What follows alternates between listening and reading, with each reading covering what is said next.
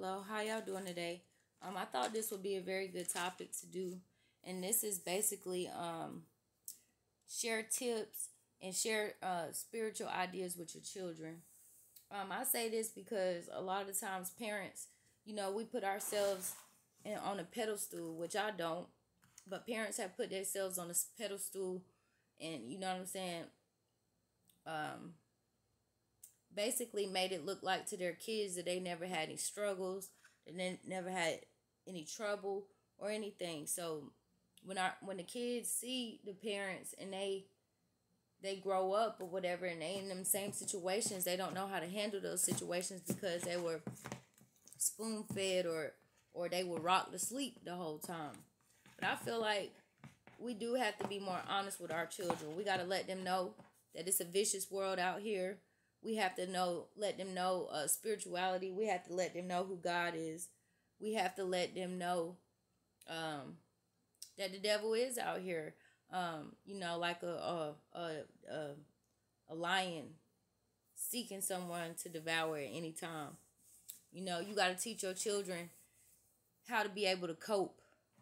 You got to talk to your children regularly and make sure everything, you know what I'm saying, is off their mind. They got a clear conscience. They ain't dealing with nothing. Nobody's harassing them. Nobody's bullying them. Nobody's belittling them.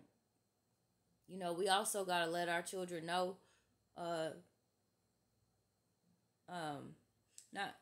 just, we don't need to let our children see us down, but we do need to let them know that everything's not going to be all peachy. So whenever it's not all peachy for them, they know that it's normal.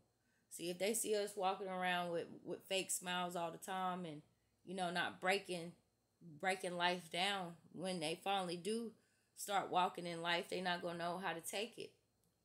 To be honest with you, for a long time, I was real gullible.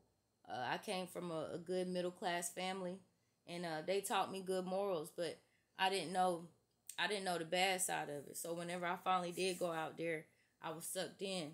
So now I educate my children. Now I share with them what I have learned, and it's gonna help them a lot. Just like my son, I could tell that it's helping him. He doesn't even want to really hang with his homeboys. He think I'm his homie, and I'm honored for him to feel that way. Me and him talk. We talk about God. I help him with anything he needs to, and he understand who God is. And he separates himself from foolery. I didn't start learning those things that my son is about 10 years ahead of where I was at. When I was 13, I was not behaving like my son.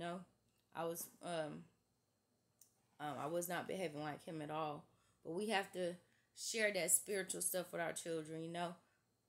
Even my 7-year-old and my 10-year-old, they know who God is. They just know. They know more than the average child. They know what to stay away from. I teach them about God as well. I don't try to really sugarcoat things for them too much, and I try not to put them too grown either. So I try to figure out a normal balance and a good balance for my children to have, so they'll be able to survive out here in the world. But you have to keep that open line of communication with your children. Don't ever let them feel like they're alone, because we are the backbone of our children. But I just want to tell y'all that, sometimes we get caught up in working, we get caught up in life, and we just got to make sure we asking our children on a daily basis, are you okay? How you feeling? Sowing them good seeds into them too. So I appreciate y'all for viewing. I'm going to go ahead and end this video. But we have to show children survival techniques, survival tips, you know what I'm saying? Because there is a lot of suicide out here. There is a lot of obesity out here. There is a lot of depression out here. So, we got to check on our children. Appreciate you for viewing.